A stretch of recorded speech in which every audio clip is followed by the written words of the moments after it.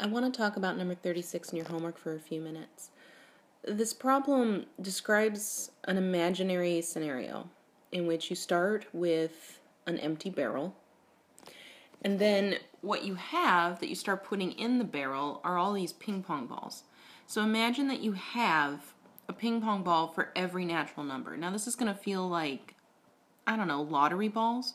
Each ball will have an unique number painted on it. There's only one ball with a 1 on it. There's a ball with a 2 on it. There's a ball with a 3 on it.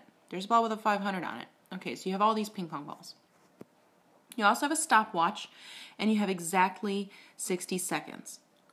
Here's a diagram of 60 seconds, okay? We're going to go from left to right. Now, here's what happens. In the first 30 seconds, we're going to do a process. Step 1, we're going to do the process once. And then in half the time remaining, that means from 30 to 45, we're going to do the process again. And then in half the time remaining, from 45 to 52.5, we're going to do the process again. And in half the time remaining to 56.25, we're going to do the process again. And this continues. And I want to point out that there is no end to how many times we can cut the amount of time we have left in half. Okay, so step 1 to understanding this problem is there are infinitely many steps that I'm about to describe. What is each step? Step 1 is you dump 10 ping pong balls into the barrel, and then you pull out ping pong ball number 1.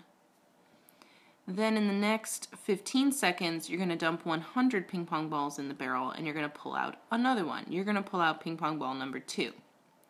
In this 7.5 second interval, you're going to dump 1,000 balls in the barrel, and then you're going to pull out 1.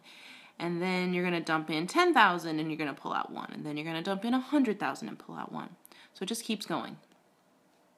So with every little step that occurs, and the length of that step is going to be decreasing, but there's going to be more and more balls in the barrel, right?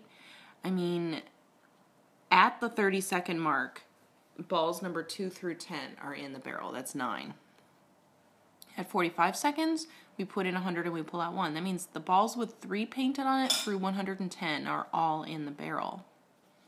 At 52.5, balls number 4 through 1,110 are all in the barrel. So that's 1,106 tennis balls? 1,107? I don't know. It's a lot. At 56.75, there's well over 11,000 ping pong balls in there. So you just get more and more and more. But here's the trippy part. What happens at t equals 60? Are there any ping pong balls left in the barrel when we literally hit t equals 60? Here's a secret. You think there's infinitely many balls in that barrel, maybe. Okay, fine. Name one. Give me a ping pong ball number that's still in the barrel after this process is completed. I say every ball comes out eventually.